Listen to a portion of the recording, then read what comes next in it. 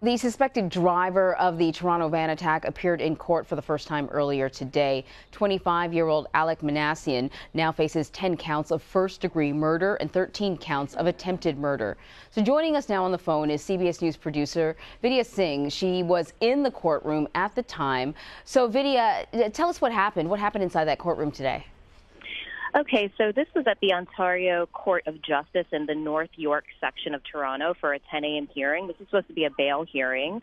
And what we saw was Minassian, the suspect, walk in a white jumpsuit. He had sort of a blank look on his face, not much emotion. And the charges were announced, which you just said. They are 10 counts of first-degree murder and 13 counts of attempted murder. And the judge said that the matter should be returned to court on May 10th at 10 a.m. However, the suspect probably will not be coming back to court. It seems like the future appearances will be by video link and not in person. You said that he had sort of a blank facial expression. Did he appear to know what was going on? Was he there with an attorney? Can you give us a little more about his demeanor? Yes, so he had a legal aid representation. This may not be his final attorney who was assigned, but he did have legal aid representation, Georgia Koulis, and she spoke with him for a few moments before the judge began, and he seemed to understand, the suspect seemed to understand what was going on. He clearly said yes to a couple of questions when the judge asked him, do you understand? So he seemed to understand what was going on, but again, he did have a sort of a blank look on his face. And what about the feeling in the room? What was the overall sort of mood?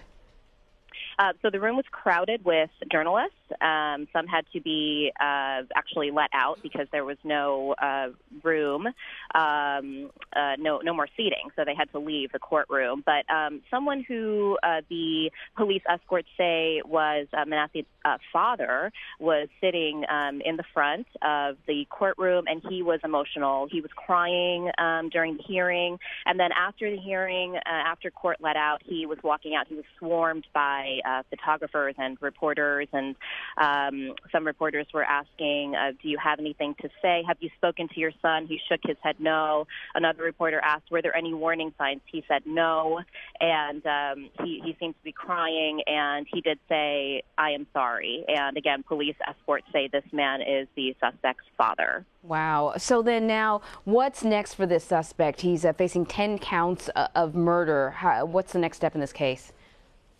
Yes, so 10 counts of murder, 13 counts of attempted murder. That might change if the number of victims change.